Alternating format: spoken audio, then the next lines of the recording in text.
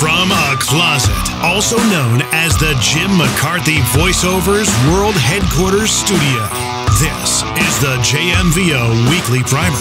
Please subscribe, rate, and comment via jimmccarthyvoiceovers.com/podcast. This is the JMVO Weekly Primer. This is a podcast about making your life better through marinating your mind in good stuff. My name is Jim McCarthy, owner, operator, and chief bottle watcher at Jim McCarthy Voiceovers, and I believe that as business owners and entrepreneurs and just people in general, we are bombarded by negativity every day. That's kind of the last thing we need. If you want to see your life and business change for the better, I recommend consuming nurturing good stuff. As usual, the primer is brought to you by Big Dot Lighting and Electrical. We are a Middle Tennessee commercial and residential services company. Our specialty is in converting your business to energy-efficient LED lighting. And of course, we do a lot of things in terms of electrical services, ground-up build-outs, pretty much anything electrical as well. But leading with that whole LED thing, that seems to be all the rage. A lot of things going on as of late. If you haven't noticed, we've got a little bit of a virus going around the country that people may or may not have been talking about. Some people call it the big flu, or the bad flu, actually. There are a lot of things that in the recent episodes I've been talking about, trying to keep it light, trying to keep it positive, hopefully enabling you to marinate your mind in good stuff that we talk about here. But in light of recent events, things get heavy, okay? There's a lot of interesting, uncertain types of events that are happening. Things that we never probably thought we'd ever see in our lifetime. And if you look at some of the things that are going on today, you see on other podcasts that I help produce, in Pennsylvania, for example, there is an edict and a lockdown in the state that's a little bit more egregious than a lot of the other states, where a lot of the essential businesses that are deemed essential in other states are not essential in Pennsylvania, such as car dealerships. They can service cars. Well, I think they could service cars. They can't sell them. So there's a lot of varying differences from state to state, such as Kentucky. The governor of Kentucky is now saying that if we gather this Easter weekend in groups, that he's going to report us via our license plates, things of that nature. Now, my guest today is someone I've known all my life, quite literally. I've grown up with him, and it's the first time he's been on my show. We've been trying to get this done for quite a while. He is my longtime brother. We've been brothers for about 44 years. Going on 45 in August. He left our hometown of Danbury, Connecticut, I want to say in 1994-95, to pursue his career, or start his career as a law student and then subsequent attorney, and he's done amazing things since then. Please welcome on my brother, Daniel McCarthy, Esquire. How you doing? Thanks for having me, Brother Jim. Is that a good intro? I couldn't think of a better intro. I'm sure you probably could have. Catch us up on, I've heard a great quote as of late on one of my other podcasts that I produce. One of the hosts always says, well, before we believe the message, we have to believe the messenger. So give me in a nutshell your qualifications. I'm very well aware of them. But, for people who are getting introduced to you, just kind of give it to us in a nutshell if you could. Well, I've been a lawyer, practicing lawyer for over 20 years. I specialize in appellate litigation. For those of you that don't know what that entails, it's really legal work at the next level up beyond the trial court. So, for example, when you hear people, I'm going to see you on appeal, they would hire a lawyer like me to take on the appeal or to defend the appeal. The appellate courts are concerned primarily with legal arguments, whereas when you go to trial courts are predominantly focused on deciding what the facts of the case are. So that, in a nutshell, is what I have been doing. I've been I was with one firm for approximately 20 years, and most recently, about 6 months ago, I just joined the Butzel Long firm in Michigan, one of Michigan's largest law firms. Now, tell me why you got into law. How did that story come down? I think it was a lot of different reasons. I think I always had a natural interest in becoming an attorney. It started off, as I recall, I had a landlord-tenant dispute that I handled on my own, and that sparked an interest to dig deeper. Our family business was in telephone installation and design and computers, and I just did not see myself doing that type of work for the rest of my life. Contrary to the wishes of our father, I just didn't share the same desire and enthusiasm for pursuing that line of work. I didn't go to law school with a clear idea as to what type of lawyer I wanted to be. I primarily went to law school just to see if I can get through the program. And as I got into the program, I fell in love with it. And I don't think I was smarter than anybody else. I just think I liked what I was doing, and I succeeded at what I was doing. Plus, you didn't really like taking shit from people. Light way of saying it. And you wanted to go through the legal remedy. I remember those days early on, and I remember that instance about the landlord dispute. It was a very interesting time, and I do remember being on jobs with you in certain law firms and pulling wire and going, "The hell are we doing here, man?" But hey, it afforded us a nice childhood growing up, and Dad did a great job, No, there was nothing, we love our dad, and he did the best. He did the best with us with what he had. Yeah. For a guy that never went past the 8th grade, he did he not graduate high school? How did I not know that? Dad never went past the 8th grade. Really? Yeah. He dropped out. He had to have been around 14 years old. I don't know if he had to have went to work right away doing something, but then he went to the service, I think when he was 17. Yeah. Spent 2 or 3 years in the service. Dad break the rules, really? Dad broke. When did he not break the rules? he was quite the hustler. He would do what he had to do. I always tell the pizza story. Did I ever tell you the pizza story? No. I've been telling it a lot lately on the show, where basically when we pulled the business into the house in the 90s, I think it was 1990 or so, it might have been even 91, but we were building out the basement office, as you remember. Yeah. And Dad had cut all his overhead, closed his office in Elmsford, New York. We were moving everything into the house, and we were building out the office. I was up on top of a ladder. Yep. And I was, oddly enough, installing a light fixture, and he was down below holding the ladder, giving me stuff, and I was just wiring it up and whatever. And I said, "Hey, why don't we get a pizza for lunch?" And he kind of looked, gave me one of these very matter-of-fact looks and said, "Well, we can't." "Oh, okay. Well, why is that?" I said, "We don't have the money." I'm like, "For a $20 pizza, really? We don't have the money?" We don't. So it was quite sobering at that time. And I always tell people it's my first memory of tough economic times. I think I was a freshman in college. Yes, that would be true. So getting into this, a lot of people I'm seeing social media blowing up with, you got, when nobody knows what the truth is. You got, we got to go by the science of what's happening with the coronavirus and COVID-19. The science. Well, the science says a whole bunch of different things. We've got studies from over here. We've got studies from over there.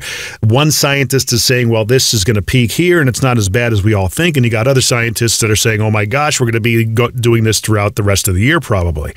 We don't know what to believe. So the reality is that the constitutionality of all the different lockdowns that are going on, in combination with the social shaming, the self-righteousness, and the people that feel good about themselves because they're listening to the government and all this other stuff, is akin to, I hate to say it, what led up to as we now know, Nazi Germany. Okay, these types of things kind of propelled their way into society.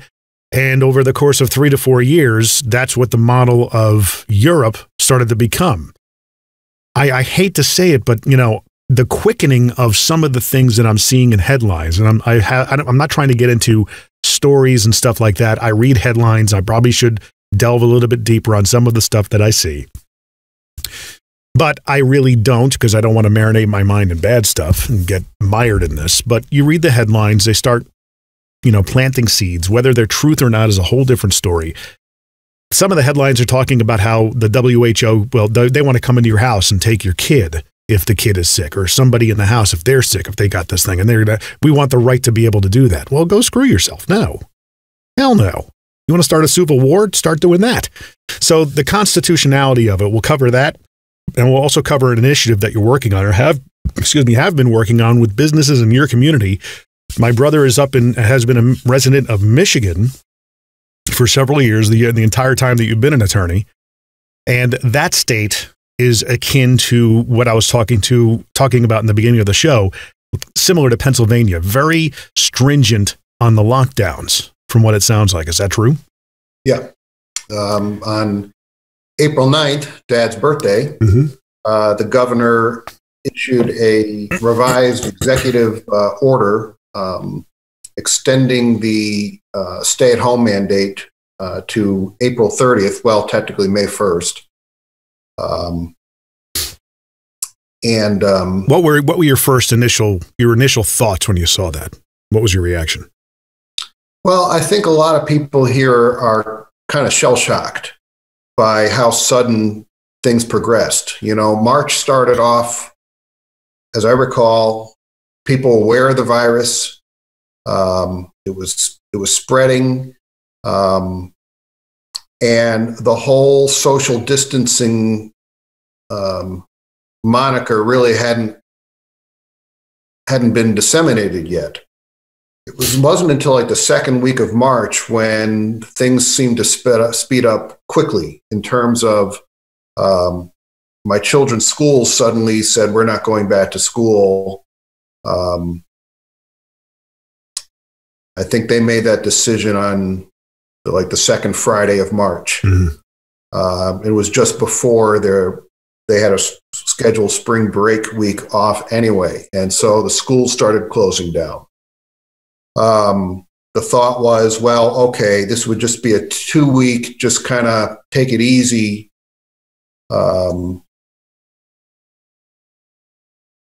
Message that would resolve by April 1st, April 2nd, that everything would be back by April 1st, April 2nd. On March 23rd, the governor issued her first big-time emergency order that extended, she asked for emergency powers. The legislature gave her emergency relief, and she extended her stay-at-home mandate to April 13th, which would have been Monday. And generally speaking, you were divided into either an essential worker or a non-essential worker.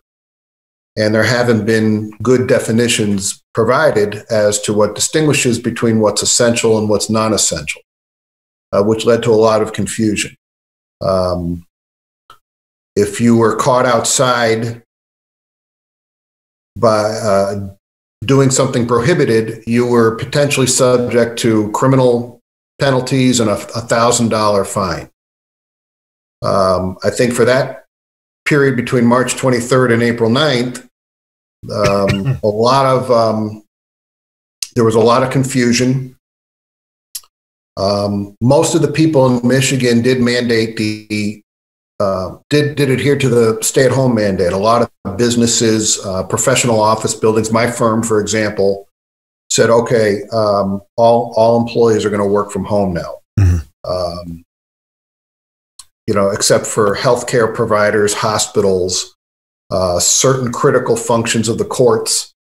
The court system issued an order that in my business, appellate filings are suspended during the time period. So if you had to file something between March 23rd and April 9th, between March 23rd and April 13th, that everything was suspended until the emergency stay-at-home mandate was lifted. On April 9th, the governor announced that she was extending the stay-at-home mandate to the end of the month now. And she was citing concerns or reports coming out of the University of Michigan on certain modeling that demonstrated that the number of cases in Michigan has not yet reached its peak, that the number of cases increased exponentially. We were approaching almost, it was well over 20,000 documented cases of the COVID virus, hundreds of deaths. And so more and more people stayed home. You had to go to the grocery store. The few times that I've went, you see people wearing gloves. You see them wearing surgical masks. I see people wearing sawdust masks that they buy at Home Depot, rubber gloves, staying away. I mean, it was really psychological, where you go out into the public and you see another human being and you want to avoid them because they're perceived to be dangerous. Yeah. Everyone's a threat. So she extended it again, and I forgot where we were going. Well, basically talking about the constitutionality. What is your opinion on all these stories that are, I mean, true or false? You know, you and I, on a recent phone call, we talked about Dad, and Dad was a little bit conspiratorial back in the day. Yeah.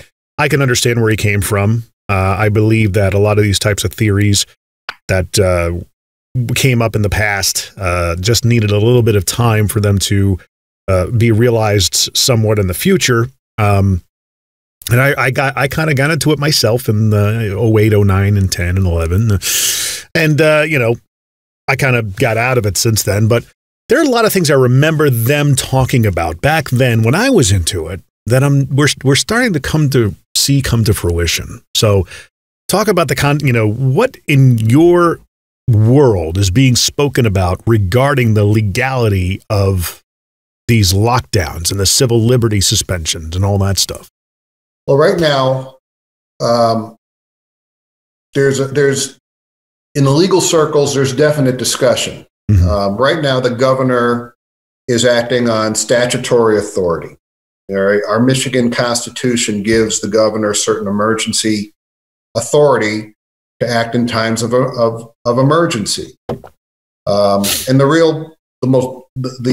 at a 30,000 square foot level, the question is, are these emergency orders and shutting down and preventing people from basically going outside except for extremely narrow purposes, is that constitutional under the, is that, number one, a proper interpretation of her statutory emergency power under the state constitution? And even if it is, does it nevertheless violate our United States Constitution? Right now, the governor's emergency order is based upon cooperation with the legislature of the state. Mm-hmm. Before the governor extended her stay-at-home mandate to the end of the month, the legislature voted to extend her power to the end of the month. The governor made statements that she wanted to extend the stay-at-home mandate for another 70 days. Mm-hmm. And in making that statement, that created confusion because people didn't know when that 70-day period was going to begin. Did it begin on March 23rd, or did she intend for this 70-day period to start upon the expiration of the first emergency order on April 13th? So there's confusion over that. The governor also said that if the legislature did not extend her emergency authority to the end of the month of April, that she was going to rely on another statutory provision that her office says gives her unilateral authority to extend the stay-at-home mandate without going through the legislature. So your stay-at-home mandate is strictly, you cannot even go out. Can you go outside for a walk if you wanted to? You said you can go outside for a walk. You can go jogging. You can go kayaking. You can go to the grocery store. You can go fill a prescription. You can go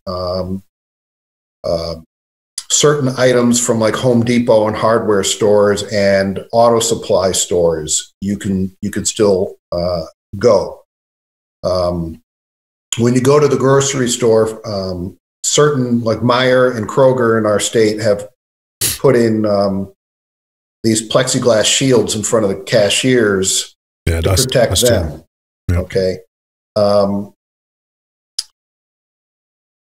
But other than that, it's a real shutdown. Yeah.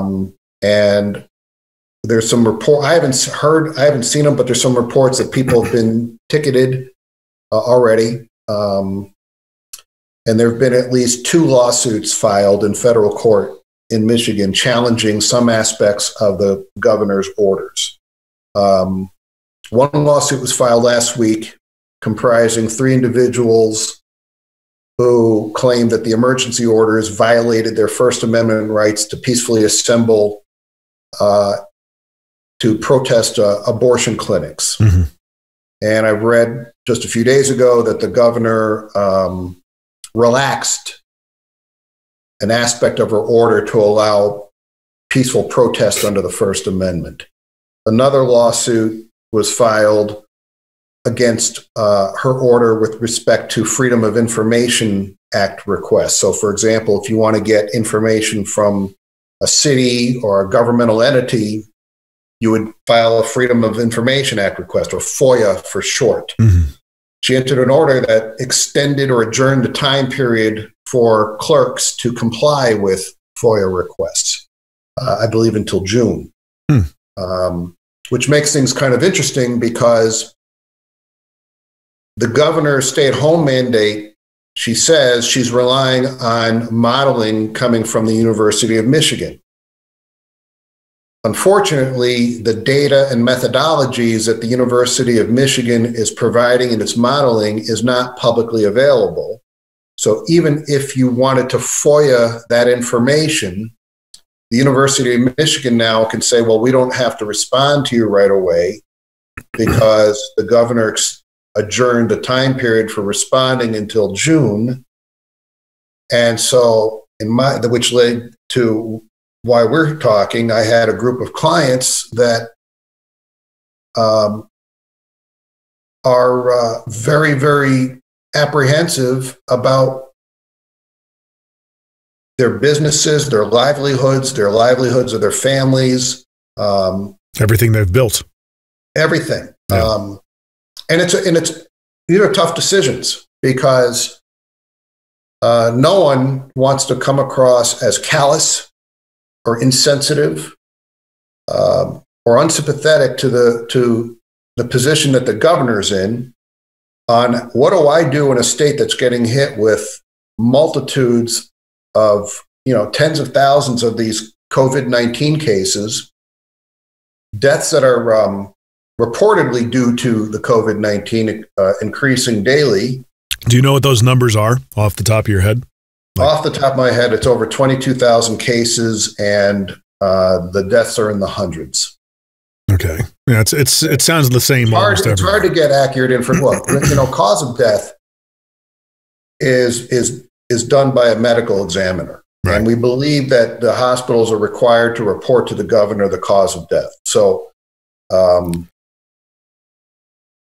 but I have a group of physicians that I've been speaking to that say, while the cause of death may be COVID-19, the person could have also been suffering from a number of other ailments that comorbidity COVID-19 only, was a straw in the camel's back, so to speak, that have caused it. It didn't help the situation. It was a comorbidity phenomenon. Right. Yeah.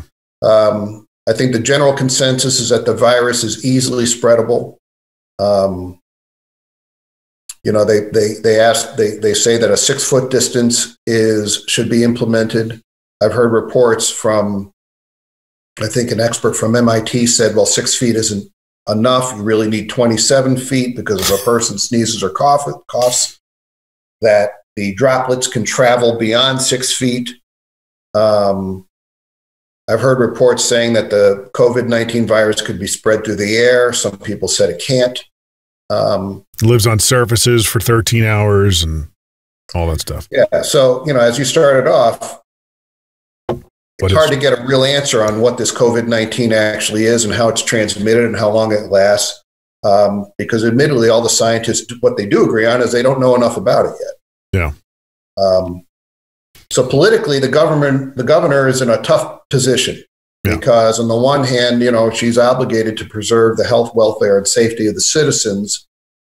At the same time, there's a growing concern that by doing so, the economy is getting destroyed. Yeah.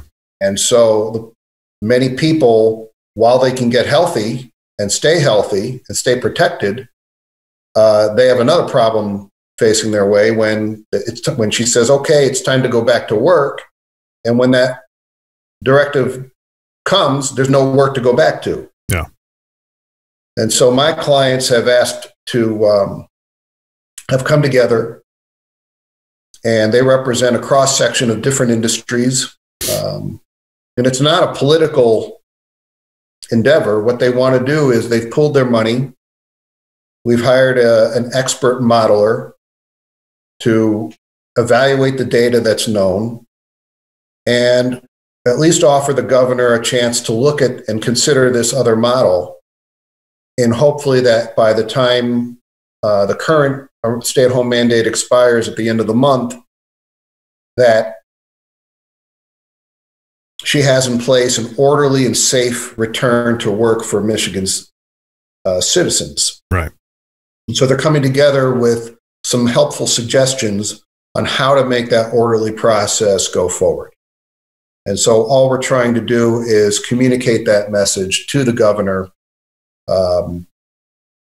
We know that she's listening to a group of CEOs from the state's largest corporations, including General Motors, CEOs from the largest hospital systems.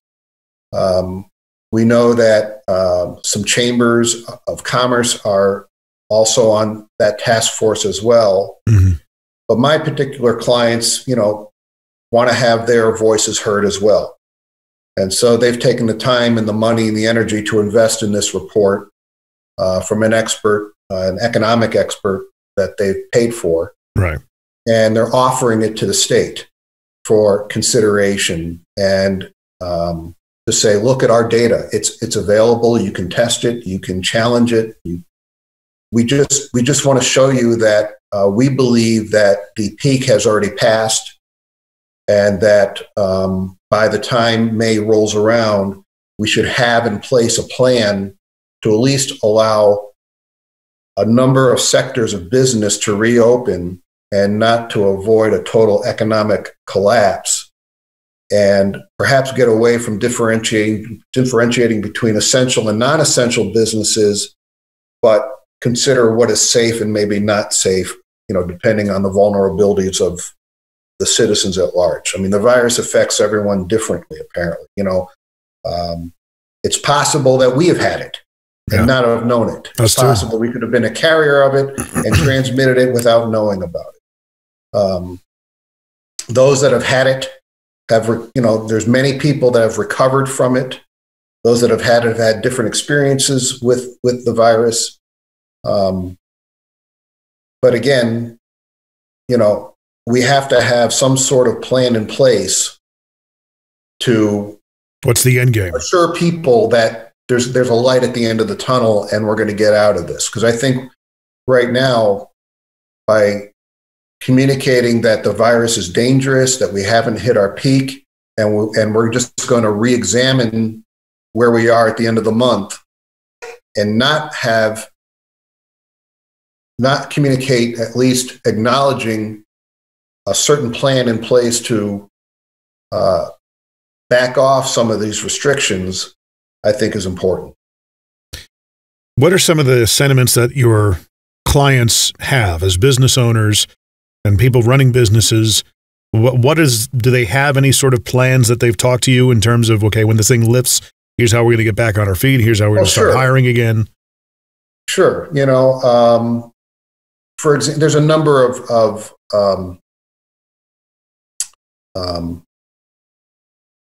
techniques that they can employ.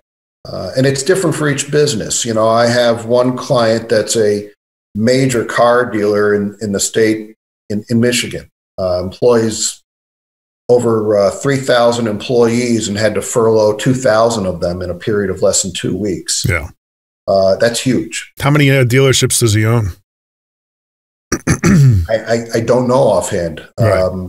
3,000 is quite a large number. I've been speaking to clients over the phone that have become clients that I've never met before. Right. They've just heard through the grapevine about this proposal and initiative, and they have plans in place to keep their employees safe. They can keep desks spread apart. They can common sense initiative. Just a common sense initiative. Pretty much. The problem is that I don't think there's ever a guarantee that you're going to completely eliminate the virus. Of course not. As long as you have people going out of their homes and interacting with the public in any way, shape, or form, even going to the grocery store, the doctor's office, or pharmacy, you're having contact with other people. So social distancing has its flaws. It's not 100%. Logically, it's just not going to work 100% if you're going to have some form of contact. Yeah. But I do believe that, the government, while it has a responsibility to protect the health, safety, and welfare of people, it does have an equal responsibility to say, well, the economy is important too. And it's a delicate balance. It's a hard balance to navigate through during these times.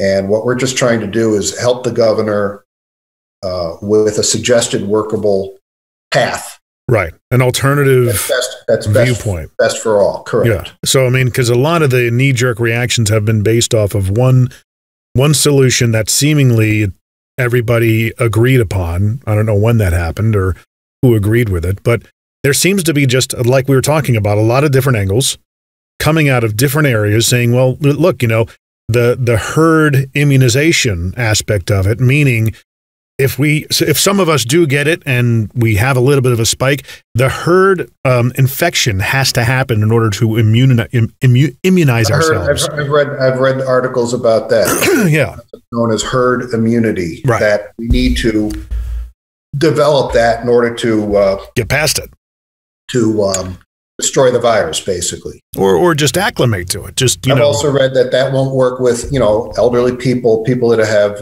compromised immune systems. Look, I'm not a scientist, right? We don't know. I've been hearing from people on phone calls and stuff that everybody's talking about this. I honestly believe the beginning of this thing happened because, the media just whipped it up into a frenzy and it became a life of its own. A lot of people that I talk to, some of whom very well, they talk about Trump and, he's not listening to the scientists. Why would you believe science? I'm like, well, because there are different elements of science. You still don't know what to believe. Science changes. Okay. If you look at the orthodox ways that these typical diseases and infections spread themselves, it just happens. Okay. Doing this kind of thing is just not natural. It's, once we come out of these things, it gives the disease a chance to once again run rampant. Then what? Okay. What happens when flu season comes around again next year? Are we going to do this again for 6 months?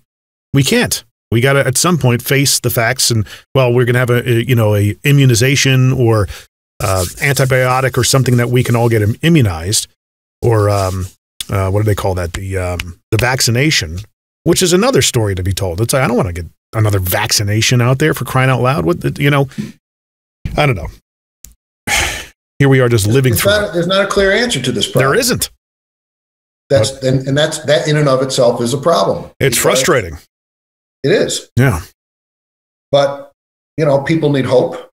People need need a plan. People need to feel hopeful that they can get back to work. And I do believe that there's going to be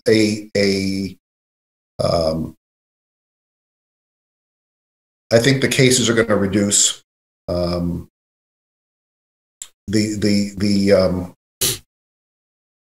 spent a lot of time in this past week and a half talking with clients, talking with my colleagues, researching these issues, putting together a helpful communication to the governor. It's not intended to be a political attack. It's not intended to to criticize her decisions in any way, shape, or form. You're trying to be helpful. We are just trying to offer a unified suggestion from some wise and experienced professionals, and say, look, here's a workable path for you to consider. We're not demanding that you consider it. We're asking you to. And I think there's a substantive difference in doing that. And I think the governor, like any other person of great responsibility, would welcome it. To hear the resolve of some of these patriotic Michigan citizens that really care about not allowing, it's so hard to message appropriately too. I get it. You're trying not to be political, not destroying the economy at the same time, understanding and being sympathetic to how severe the virus is. Right. To those families who've had a family member die of COVID-19, that's a real slap. That's a real wake-up call. And to those people, to suggest, hey, let's just go back to work, who cares? That nothing can be more insulting. But my clients are not just business owners and leaders. They're fathers, they're husbands, they're mothers, daughters, sisters, brothers. I mean, they're people too, with families. It's a catch-22 situation for anybody in leadership. But are there any initiatives like this being put together in other states that you're aware of?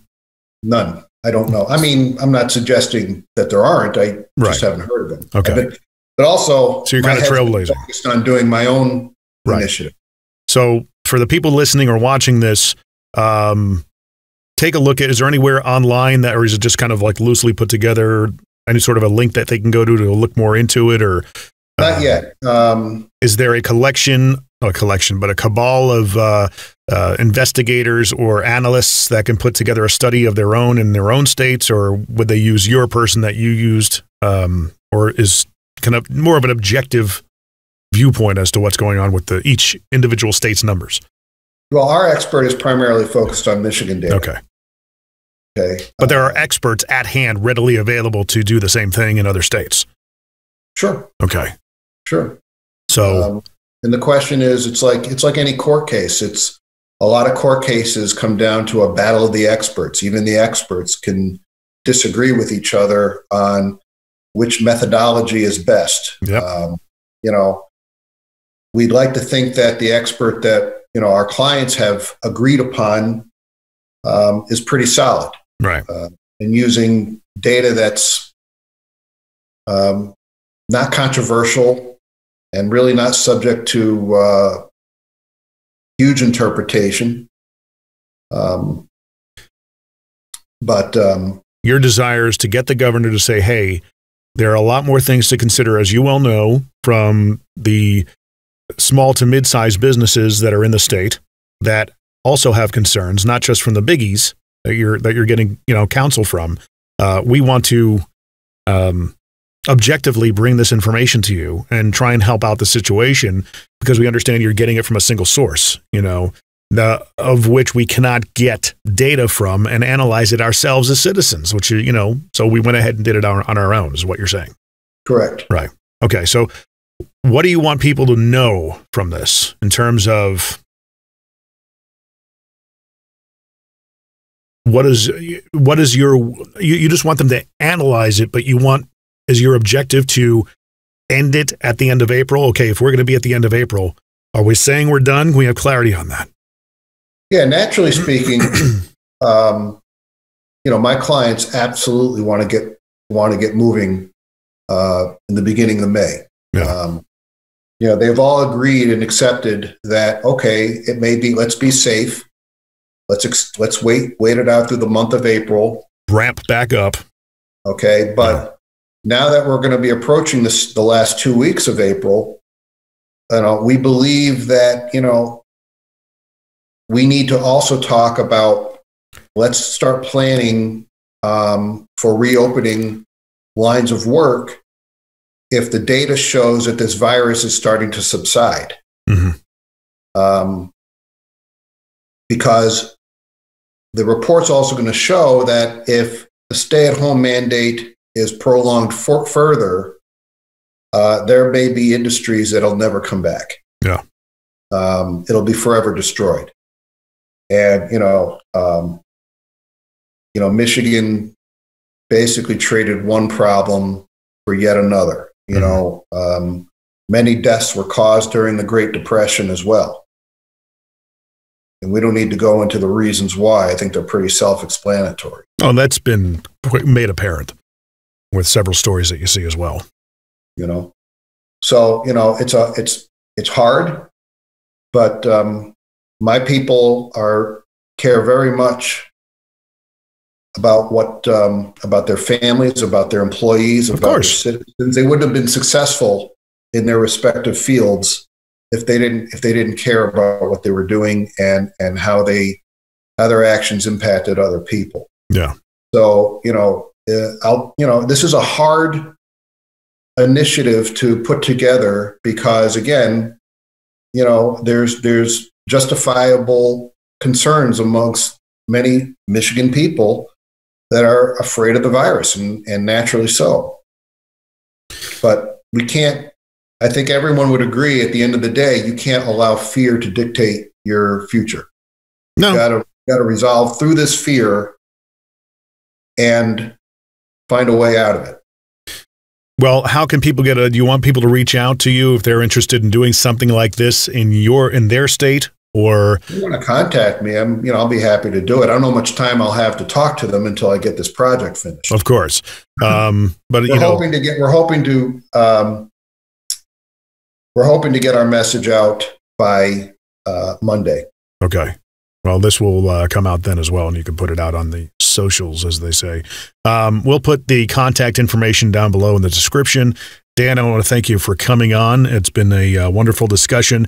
For those of you listening, if you have any questions about any of this, you can always reach out to me. You can reach out to my brother. If you're a business in Michigan that wants to, get on board and be another voice in this initiative, please reach out to Dan as well. If you want to subscribe to this podcast, if you have guest ideas, any other ideas that we should be talking about, reach out to me, jimmccarthyvoiceovers.com/podcast. You can always reach out there. You can subscribe there. All the different areas and platforms are all right there. So please do and check us out all over the web and share with your friends if you found any value in this podcast. Once again, Dan, I thank you for being on.